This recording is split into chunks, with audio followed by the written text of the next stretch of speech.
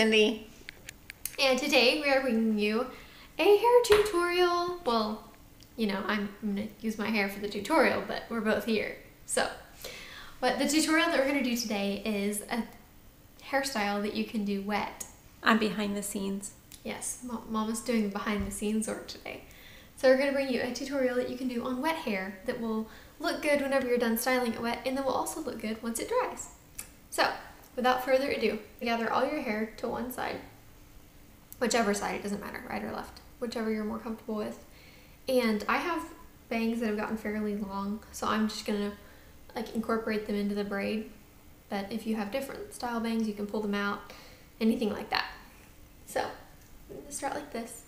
You're gonna grab your hair and you're gonna part it in two sections. And what this is, it's a fishtail braid, but we're gonna do something else with it. So you're gonna do the traditional, get the two sections, and then take from the behind this section, put it over them both, and grab it over into this section. So you're going from behind this section and then over both, and you're going to grab it with this other hand. So you're grabbing from behind. You're grabbing from behind so that you have a smooth fishtail over both, and you're going to grab it with your left hand. So you're grabbing from behind your left, pulling it over both, and holding it with your right. If you've never done this before, just take it slow and practice. It gets easier once you get used to it. So, we're just going to keep going on as it goes, grows and goes and goes. The goal here is to get a nice, long, full fishtail braid, and then I'll show you what we're going to do with it next.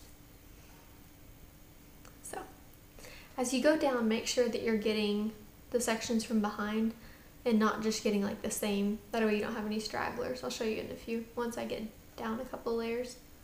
And you can make the sections that you're grabbing as big or as small as you want, depending on how much time you have. If you wanted a fairly poofy fishtail braid, you can grab like bigger sections if you're in a rush. Or you could be really meticulous and get little bitty sections. So, but for now I'm just going to do small sections. So you're grabbing it and you're putting it over. You're grabbing it from behind, putting it over and grabbing it with the sand. Grabbing from behind, and then going over. It's like crisscrossing.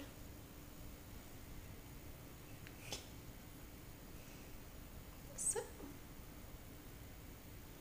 let us know in the comments down below if you like this tutorial, and if you'd like to see more wet hair tutorials, leave this video a thumbs up.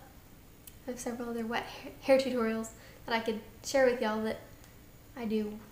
Like, I fix my hair whenever it's wet. The added benefit of doing your hair wet without like blowing it, an added benefit of styling your hair like in a updo or something like that whenever it's wet instead of blowing it dry and then styling it, is that you have all that moisture still in your hair from your conditioner. And then before I started this tutorial, I use It's a 10 and Cowboy Magic, and so I put those on my hair. And so doing this braid and then putting it up lets that moisture just stay on your hair all day long until your hair has absorbed it, instead of just putting that on there and then like blow drying it all off with heat. So it's like a 2-in-1. Saves time because you don't have to blow dry your hair, but it also is really healthy for your hair. So we're getting there.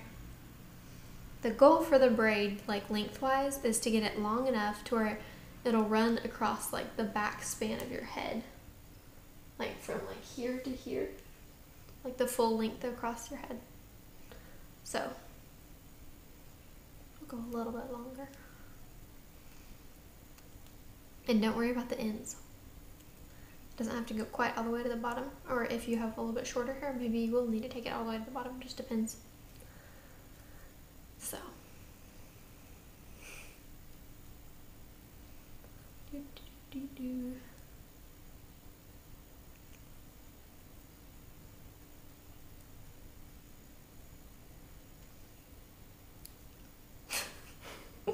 Fishtail braiding is meticulous and it takes a long time, but it's worth it. It's pretty braid to do. It just takes longer than a traditional 3-strand braid. But if you think about it, it doesn't take as long as blowing your hair dry. At least for me, it doesn't.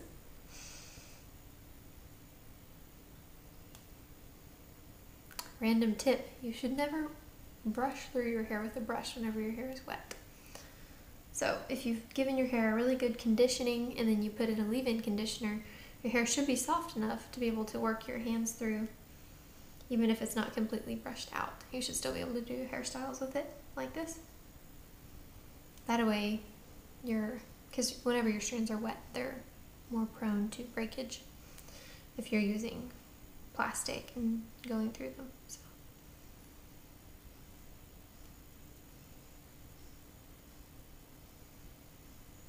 You see my ends.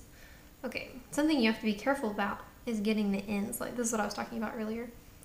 If you're not careful, you'll get a strand that'll get left out. So it'll just be like a little straggler and get left out several times. So whenever you do get these, you can either just put them back in, which is what I'm going to do because I'm going to pin this up, or if you're just doing a fishtail braid, you can go ahead and thread it through and tuck it to make it look like you didn't forget it. So we'll tuck it like this and just pull it through, and then you can incorporate it back in. And then if your braid flips, it won't look like you forgot it. So I'm going to call that good because I think that's plenty of span for me to work with. So I'm going to take my elastic and just elastic the ends, the end of the braid. So I'm going to take that. I'm not going to go ahead and, if I was just leaving it, I might wrap it a third time, but I'm not going to because you're going to need a little bit of give at the end of your braid to be able to make it look more full. So what we're going to do next is take the braid, and you can start out at the bottom a little bit, and you're just going to kind of gently pull it to expand it and make it look like it's a really full braid. So this will shorten like the length of your braid, but it will give it width. So, and if you have shorter hair and you don't have a whole lot of width to make, that's okay. This is still pretty even if you don't get to fan it out like a whole lot. I don't have a mirror in front of me, so I'm just going to work with it a little bit and then I'm going to use a mirror to look at it. But it's just kind of personal preference, however thick y'all want your braid to be. Thank you for watching this video. Be sure and subscribe so that you can stay up to date with us. We are going to be doing more hair tutorials, and we'll also do makeup reviews and videos as well. So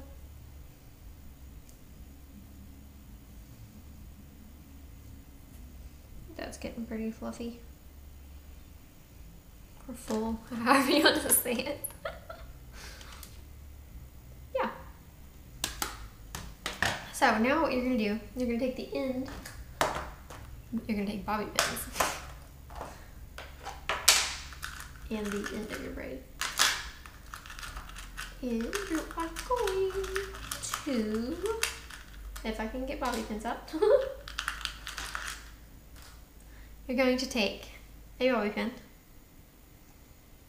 and you're going to take the end of your braid and you're going to tuck it under like this. You're going to pin it. Now I'm going to turn around because the rest of what we're going to do with this braid that we've created is going to be on the back of your head, because you're taking this braid and you're going to make it look like you spent hours on it as an updo or something like that. So,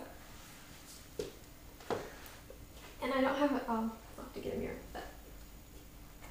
So this is, you got your braid and you've pulled it around and put it against your head. And now you're going to take bobby pin and you're going to bobby pin your braid to your head like that. So what you're going to do with your bobby pins though is, instead of just going straight down and through, you're going to open them up and take them behind. So you're getting the back section of your braid. That way the bobby pins aren't visible, or aren't prominent at least.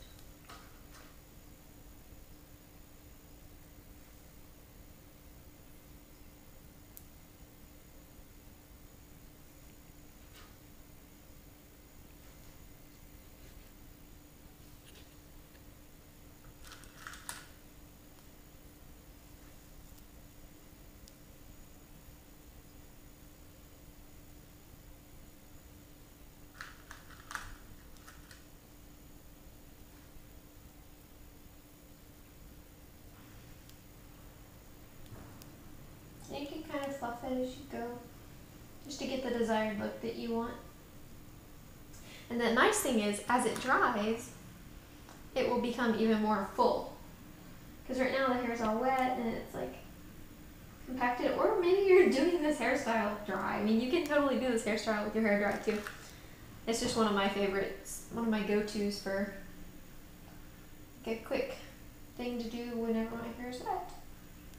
So I'm going to look at this in the mirror real quick. I'm going to get up to do that.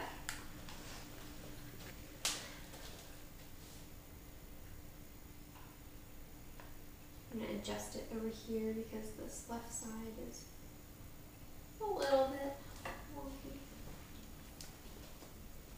There we go. So I have my bangs are like out over here, so you can take this and curl it, or you could leave it straight. And this kind of, it loops whenever you do that because you have like created it here, but I mean, I kind of like the way it does.